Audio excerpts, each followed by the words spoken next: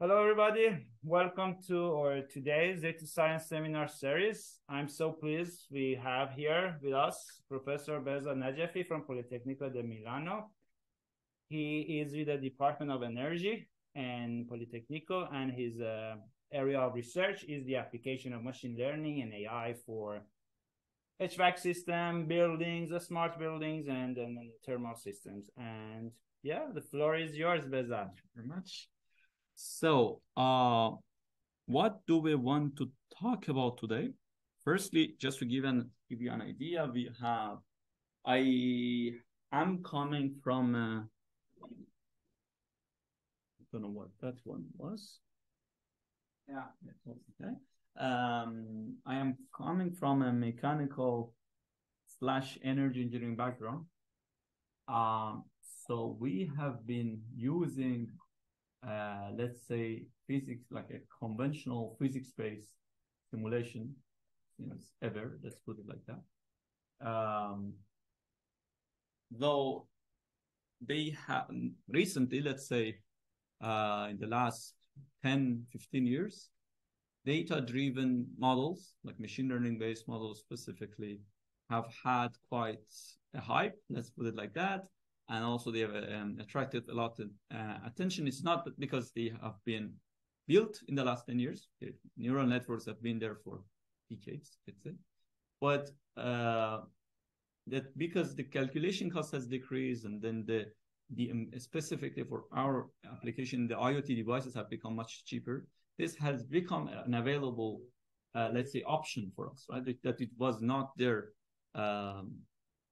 maybe 10 years ago, right? So what we have actually as a dilemma, that we already still have that physical simulation, but we also have the option of data-driven modeling, machine learning-based modeling, for example, or deep learning, let's say. And always, specifically, deep learning has become fancy and fashionable in the last years. And specifically, when the PhD students start on their project, they always have this dilemma. Should I go there? I've heard I did just this Coursera course on deep learning, and then I know about machine learning. My friend in another university did that. Shouldn't I go with machine learning or deep learning, or should I still have physics-based simulation? Recently, we also have a lot of hype on physics-informed neural networks, right? Which is sort of incorporating physics in machine learning models. Which one should I go for, right? That's the focus of this, let's say, seminar. So basically, we have this, like, I don't know, should I go there with this physics-based simulation, or I should go data-driven modeling? Somebody tells me that. So what I want to see are what are the aspects we should consider. Yeah. You cannot see it on the audio, so that's strange. Oh, yeah. I'm sharing actually the presentation. Yes, that makes sense. Sorry. Is it fine now? Yeah, it should be. Okay. So basically, we don't know. Right? That's actually, I've seen it specifically in academic side, and also when dealing with many companies. They have this dilemma because they've heard about it. Like manager have heard about it, says, why don't you use machine learning, deep learning? That's cool, and that's we have just hired 10 people in data science team. Why don't we? That's actually usually how these projects start. Why don't you do that, right? And that's actually what I want to discuss about. Before going to abstract problems, what I thought is that instead of starting from this slide, I would go, sorry, that I just go further. I start from a problem, and then I go back to the slide. I think it gives you a better perception of what I'm talking about. Imagine that the problem is this. I want to decide when, so I am starting, that people are supposed to arrive here at 8 o'clock in this room. And they have those two radiators there. Very simple problem. I want to know when to turn them on. Right? That's as simple as that. So what commonly has been done in the in the last 30, 40 years is like turning it on every room, every day at the same time. Usually, for example, who decides that? That guy that has the access to this BMS in this 30 mechanical room. That's how it works, right? And the decision is based on experience and feeling sometimes. Usually some they do, some I've heard it, I've seen it very different. Sometimes they do it at 5 o'clock. Sometimes they do it at 3. Sometimes they do it at midnight. How do they do that? They start with 3 o'clock or something like that. Then they see if they receive calls in the morning. That's how it usually used to do. Actually, used to work like 10 years ago. And still there are plenty of buildings operated like that. They start with certain time. They see if they receive a call in the morning. If they don't, it's fine. That's how it works, right? But of course, that's a very stupid idea to do that, right? Because you can see, for example, that this is one room. It's in a medical center in northern Italy. March 31st, it takes 15 minutes to heat it up from an existing indoor temperature. On January 17th, it takes 70 minutes. Right? So this duration is just one single room takes substantial different time to heat up them. Let's say the room, right? And this is just one single room. If you can think about different rooms, so this is room A, the same day, 55 minutes. Room A2 takes 15 minutes, the same day, right? So we have variations in terms of the size of the rooms and the variations in outdoor temperature, right? So the approach one might say is that, so if I don't have an intelligent system, what I do is that I choose the worst day, the worst room, and that's when I turn on everything. That's actually what that calling system works, right? They find what is the worst case scenario in the worst day of the year. Let's say that the largest room in this building on somewhere, I don't know when is the worst day in Bergen, let's say January 20th, takes 2 hours or 3 hours. So since that day, that room takes 3 hours, I turn on the whole building at that time, right? I turn on at 5 o'clock. The problem is that's a very significant waste, because you are, first of all, you are keeping on the heating system, the boiler and the heat pump turn on. It's a significant amount of thermal losses. And the buildings actually, like the rooms are warmed up way before the occupant arrives. And the result of that is that we have a significant loss. And it's not even linear. Those 3 hours is not linear. Specifically in Italy, we have a very cold, like very low temperatures in the early morning. So like it would be, if you consider, it's not that it's just 3 hours, but these are 3 cold hours. Specifically, I'm talking about that medical center is close to Venice, and it really becomes cold in the winter and early morning. You can see it also better here. These are 2 rooms. This is how much the ramp-up time changes by the starting indoor temperature, right? And that, of course, the starting indoor temperature, how much the temperature has reached, let's say at 6 o'clock, depends on the day, right? And how cold it was outside, right? You can see it can be between, let's say, 10 minutes to 35 minutes for those days. For the other larger rooms, it would be 2 hours, right? So the problem is that, so we reached this point. We know it's stupidly managed. Now I need a solution, right? And now I go back to my previous slide, the first one. Sorry. So now what I can choose is physics-based or data-driven. It really depends on data availability. First of all, do I have, so somebody tells me, tell me if these pipelines, let's say if this could be improved, this 5 o'clock we are doing, is it good or we should change it? Then we have 2 options. Either they have already some BMS data. For example, in Norway, almost every building of management, they had BMS data available, right? In Italy, it's not really common. It really depends on type of building and how recently it has been updated and upgraded the heating system, right? But let's say if there is no data available, then the physical simulations are on the way. But recently, it has become much cheaper to do measurements for us, right? The BMS are becoming way more frequently utilized. So if we have these measured parameters in our data, then we have the option of let's say, in data-driven. Right? Then the second point is availability of information about the system. So let's now consider the scenario that we have the BMS data. So we know, like in the last 6 months, every single room, how long it took to reach the set point temperature, right? That's a very easy one. So I just check. What was the starting time? 5 o'clock. How long did it take to reach 20 degrees, let's say? So basically, by ramp-up time, I mean the time from the starting point you turn on the system, let's say the radiator, till it reached this expected set point. It initially we have between 20 to 21 degrees, right, in winter. But also, so the choice between the physics space, so we have this, what do I mean by physics space?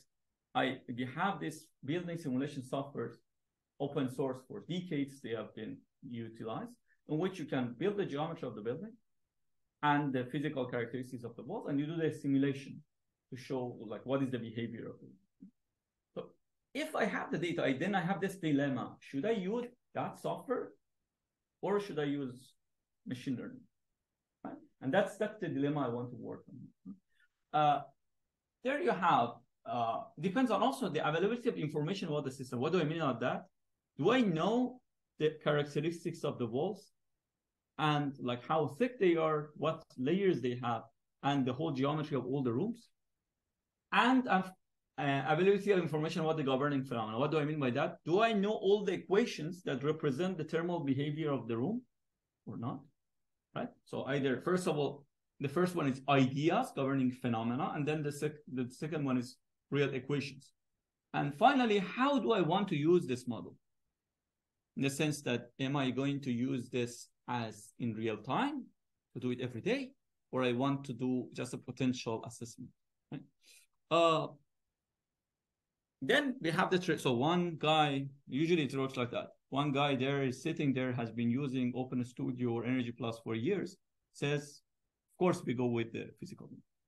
The other guy is more hyped, has done these machine learning courses recently, says, yeah, well, let's try with that one. And then the fight starts. And I want to show you the fight, right? So this fight is actually based on implementation effort and scalability. And that's, I believe, that is the main criteria to choose the approach.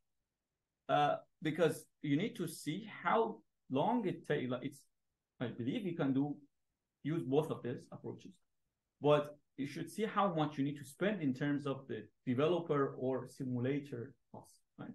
So if I go with the physical approach, the problem with it is that I would have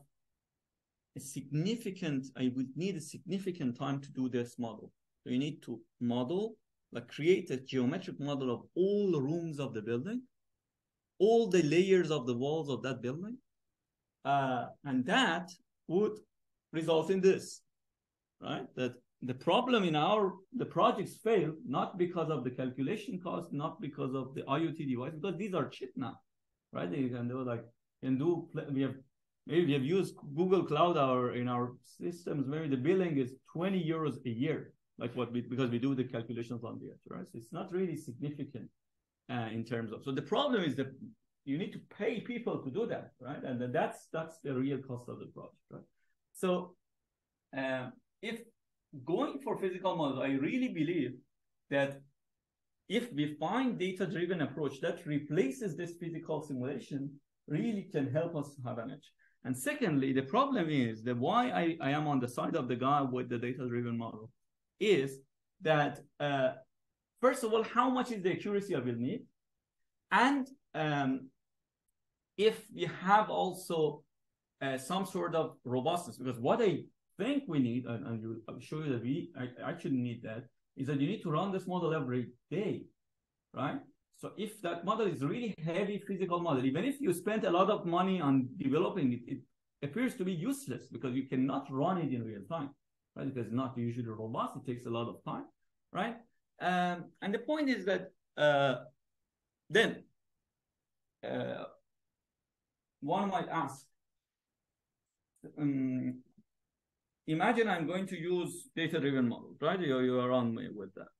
Should I use machine learning, simple machine learning random forest model, or should I use a very, let's say, heavy, deep neural network for that?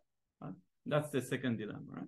So usually how it starts that you have this deep learning used for everything that is there, right? Every problem, they usually start with the most advanced algorithm that is there, right? So I want to show you that actually for this case, I am instead on the side of simplifying, and then I will show you why. But using a simple machine learning is actually sufficient. Why? Because it using that increased achieved accuracy is actually shown to be actually useless to the main goal of the project. I'm going to talk about what I mean. So basically, what are the advantages of, let's say, my data-driven model? How do I advertise it? This is better because we have lower implementation costs, substantially lower implementation costs. It has very relatively low calculation costs. I will show you how do we do that. And then we have much higher robustness because I can run that on the edge and I can run it also in real time, right? If I want to run one simulation of energy plus software, it would take me half an hour, right? At least with a very hot, let's say, powerful computer, right? And then sometimes in our model we use a Raspberry Pi. That's even out of, it's not even possible to think about it, right? So we have this relatively low calculation cost that helps us. But the bad is that if I use physical models, I cannot extrapolate. What I mean is that I can use the models I'm going to talk about for interpolation. So what I mean is that that phenomena should have occurred in historical data and not that I would want to simulate a phenomena that I don't have the data on, right? So it's because not learning the physics. So that is the bad. I need to know that, right? And there is an ugly. The ugly is that we have worked on this area for decades, developing physical models, physical governing equations, and we are not using any of that if I go directly for data-driven model, right? The professors will tell me, like, you will study this for years, and that seems to be pointless, right? You are not using any of that. And secondly, that's the worst part, is that there is no, it's a black box model I cannot interpret. There is no explainability, right? That's actually a lot of discussion on explainability of data-driven models. So what I would suggest, that's actually the main focus of this presentation, is using this physics-inspired. So I am trying to mitigate, not completely resolve, mitigate the ugly. The bad remains there, and I need to know that. So no extrapolation capability, but it can be a good estimator through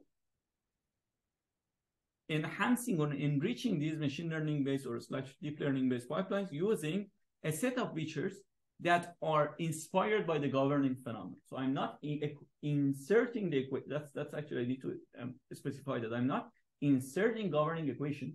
I'm just generating features that are inspired from this governing physics, right? I will then show you some examples. So what I do is that I create a soup of features based on what I think would impact the duration of the ramp up, based on my idea of the physical phenomena. And then I do a feature select. So basically, I do a feature selection, and I choose which one of these was actually helping achieving an accuracy. But that's what I do as a second. What it gives me as an edge is that firstly, it substantially reduces the dimension of the problem. So it's much lower dimensional model that helps it also to run it for the training and also for inferring, like to the prediction. It's much better for us. Apart from that, it helps me understand if the physics, if the features that are chosen are physically interpretable. What I mean is that I can use this to interpret why it is like that, right? So that it's still black box, but a bit less, right? It's not even, it's sort of a gray box, let's say it like that. So it helps me understand, and it gives me a capability of validation does it make sense or not, right? That's usually what we don't have in black box model, right? So of course, in order to choose these features, I don't use correlation, but I use causation, which is of course for since many of you have machine learning background, you know what I mean, right? So I'm not using if those features are correlated, but if they are actually causing the accuracy improvement. So going back to our basically problem, the decision we made for this building was not to use the physical model because that was practically impossible because we didn't have the detailed geometry. We didn't have the walls layers, but we had historical data. So what we thought of was building these machine learning based pipelines. We go as simple as that. Linear regression, random forest, the simplest, most stupid algorithm, not the hyped ones. And then we are doing some feature selection and then choosing the best algorithm, let's say, best performing models and subset of features, right? We did it actually with two training approaches, one offline and the other one using sliding window. For the sliding window, we did it like 10 days and 20 days. As simple as that. That means from a sklearn import. That's the development effort that you make. And we as features then, that's actually the part that I believe it contributes, is that we are not inserting any equations, but based on our idea of how the room behaves thermally, we added like the starting indoor temperature, which is clear that we have. And for external conditions, we are using the external temperature, but we are also adding other features.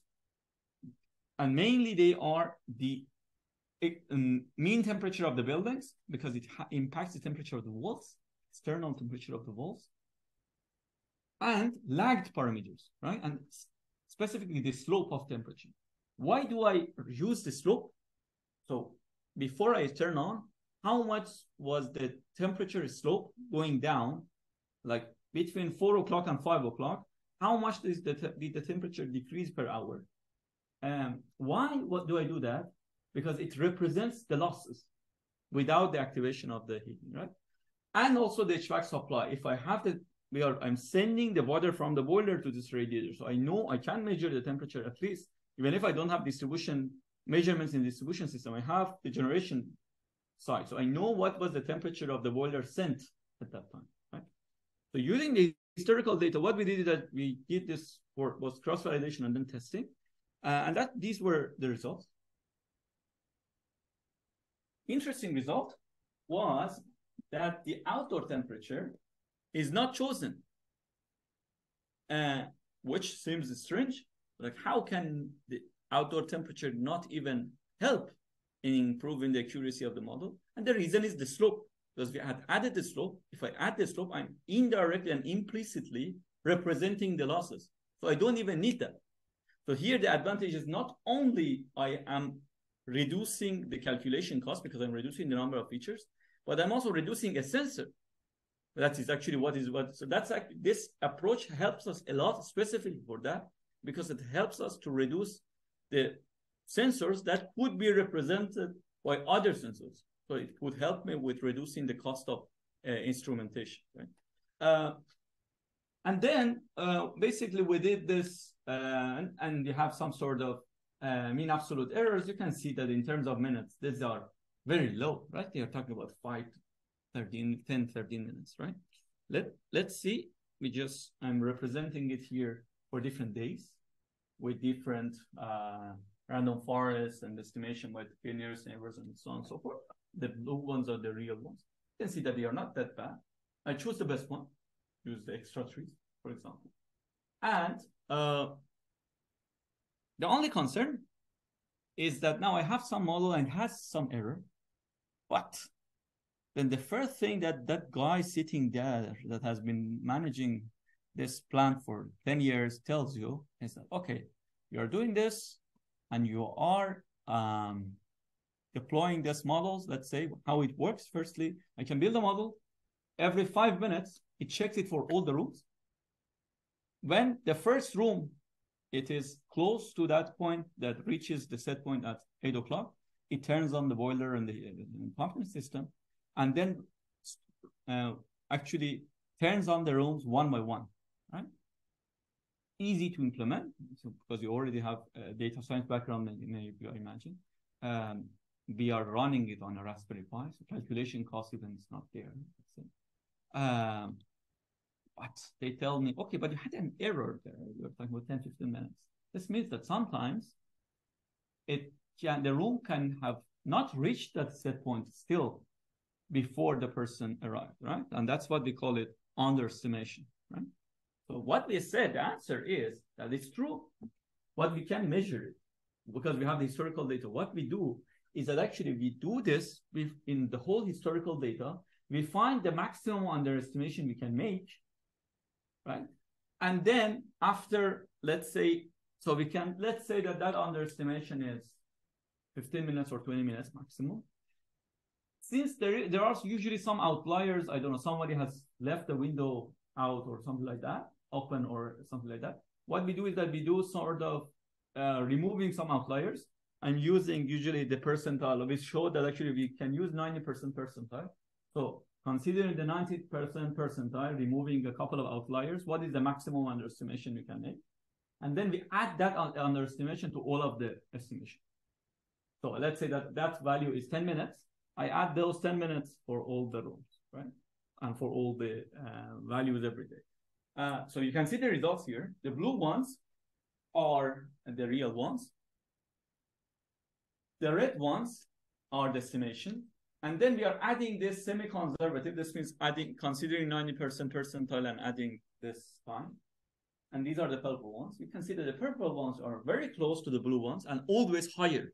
That's what we wanted. We do it on purpose. I want to have a certain range of safety, right? But, so this is what is happening for that room, specific room of C1 in March. But the funny part is that we did all of these very detailed 5 minutes and 10 minutes. And that was what it was working on in the last 15 years. It was always 140 minutes. You know what? That's why I'm saying that it's always good to see the downstream use of that model. So working on using a deep learning model was a very stupid idea. That's why we didn't do it. Not because it was pointless. You know what I mean? I'm reaching 5 minutes of estimation difference, estimation error, let's say. The saving margin is 140 minutes till minus, let's say, 40 maximum. So 100 minutes overall. Like that 5 minutes doesn't even matter. That's what I'm talking about, right? That's usually happens when I have worked a lot of energy management companies. They hire like 10 data scientists because some manager thought that is a very good idea. And they start with this project. They spend 2 years on building very detailed deep learning based model that are completely useless, because they don't have the guy to tell them what the problem actually is, right? Actually, I will come back to this. I've had plenty of these incidents that's actually is interesting to share.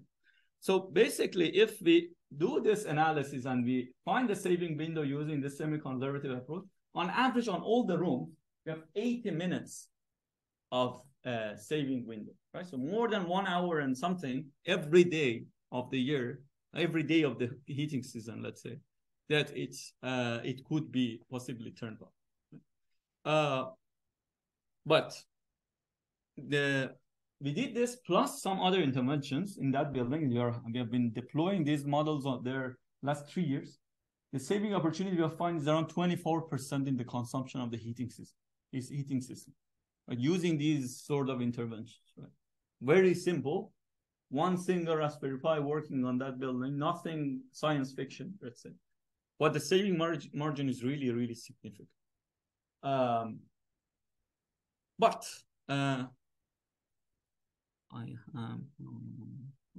should finish in 2 minutes, so I'm already on. So, but there is a point. Do you think it makes sense to do it in Norway? Because there is a difference. Do you think it's meaningful to do the same thing in Norway? And why not? I don't think it makes sense, but I leave the answer to the audience. Why do you think it doesn't work in Norway? We don't have boiler. We have most electric. Still, actually, we are working on plenty of boiler-based. They hide it. All the municipalities hide, but they have plenty of them. Let's say, but it works also with heat pump systems the same. Why? Because anyway, the rooms are managed the same way, even if they are fired by they are addressed by heat pump. But there is a more significant problem for Norwegian market. What is the problem? Electricity price. Exactly, the electricity price early morning is way higher than the night, right? So it makes sense to actually do the heating before in Norway rather than putting it in last moment, right? So in Norway, you need to do this. That's what we did for another application. You need to precondition. So if you precondition in Norwegian buildings, you can actually warm up the building earlier. So you increase the temperature and then you wait. But for doing that, we need to have a model.